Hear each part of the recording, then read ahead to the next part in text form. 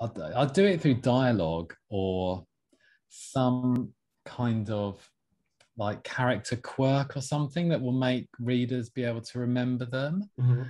I was going to use the example of the baddie in the Hollows, but if I describe how I introduced him or her, it will give it away.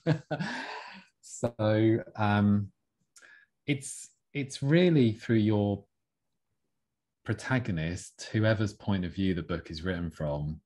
It's from their reaction to that character, the way that they see them, whether they like them or don't like them, find them attractive or not, um, and little quirks and mannerisms that they pick up on. Um, and I think it can be quite difficult to write dialogue where the characters sound different to each other, like they Yeah. sound like their own person.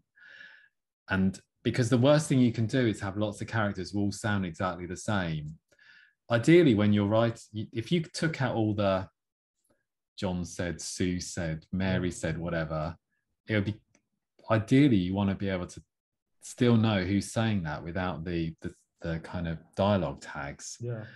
So if you can do that in some way, um, and maybe I tend not to describe my characters because I don't really see their when I'm writing, I don't really see their faces. They're kind of like they have like blank faces usually, Like a mannequin. um, including the even the main character, because usually I'm looking at through their eyes rather than looking at their face.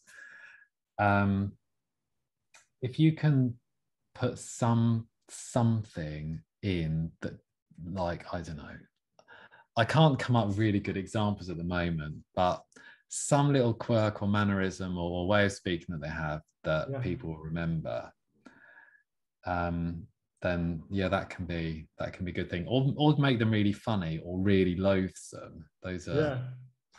I like that. That's good. good ways. That's good. So give them something quirky, something unique and like quintessentially them, preferably through, like dialogue as opposed to just random description about them. Yeah, don't just describe. I mean, you can have the character, the protagonist, kind of describing their impressions of them, but if you can do that through an interaction and through action, that's much better than just a flat description. Yeah.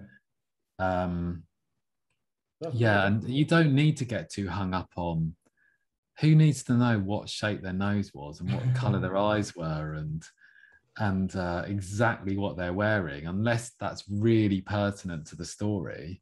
Yeah. I don't think you really need all of that detail in there. Let the reader use their imagination and fill in the gaps.